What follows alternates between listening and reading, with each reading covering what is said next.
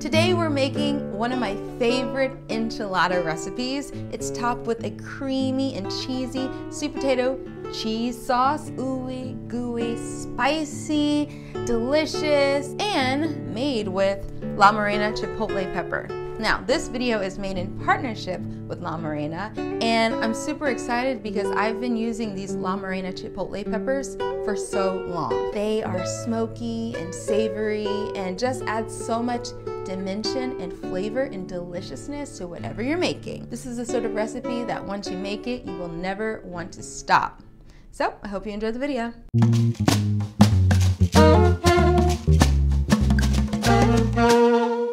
Here are our beautiful ingredients, including the La Morena Chipotle peppers, which you can find at your local grocery store. We're gonna start by sauteing our onions and garlic until they're nice and translucent. Now let's add the cumin and chili powder to toast and bring out all that nice aroma and flavor. Now we can add our corn and homemade pinto beans. Of course, you can use canned if you want. Now, since the pinto beans and corn give the whole filling some liquid, this is the perfect time to add our tomato paste and, most importantly, our La Morena Chipotle peppers. I'm going to stir that up, making sure that the tomato paste is all dissolved and broken out, and also making sure that your Chipotle peppers are, mixed throughout the entire filling. And add just a pinch of salt at this point. Now that this is all coming together, we can add our kale. We have a lot of kale, which is going to cook down, of course, as it warms and heats. And just start stirring that kale in batches until you've used all of it. While this is cooking, we'll make our cheesy enchilada sauce. You may have seen me make a similar sauce to this in my butternut squash mac and cheese video. So we are going to be using a blend of arrowroot, soy milk, nutritional yeast, and different spices to get a delicious creamy enchilada sauce. The first thing we must do is blend our arrowroot powder, which is very similar to cornstarch. You can use that instead if you'd like.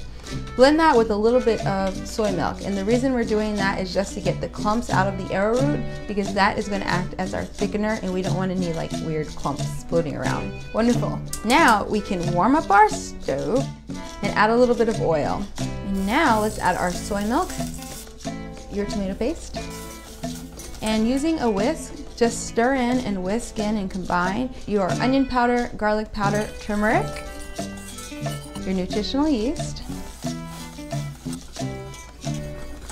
and we can add in our arrowroot mixture that we made before. Great. Now let's add a little bit of sea salt and finally some mustard and some vinegar, and it should be nice and thick now, as you can see. We're just gonna have to blend this up with a sweet potato, and that's basically it.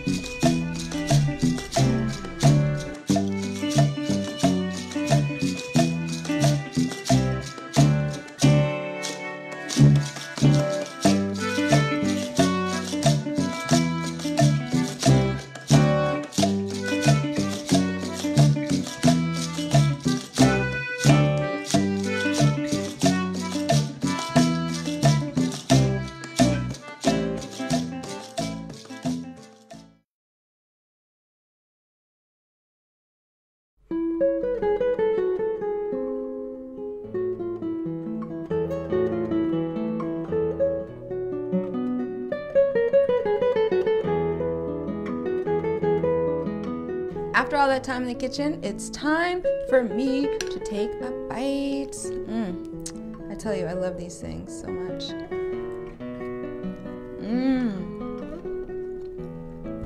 I don't want to stop eating it.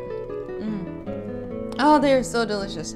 Now, you have to go and make these, and when you do, make sure you take a picture and post it on social media, everywhere, anywhere. I'm at Sweet Potato Soul, and tag me in those photos.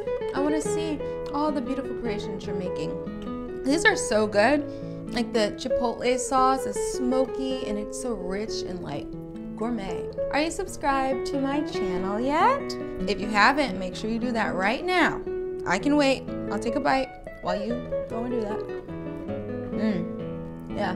Thanks so much for watching, guys. I really hope you loved this video as much as I loved making it and as much as I'm about to love eating these enchiladas.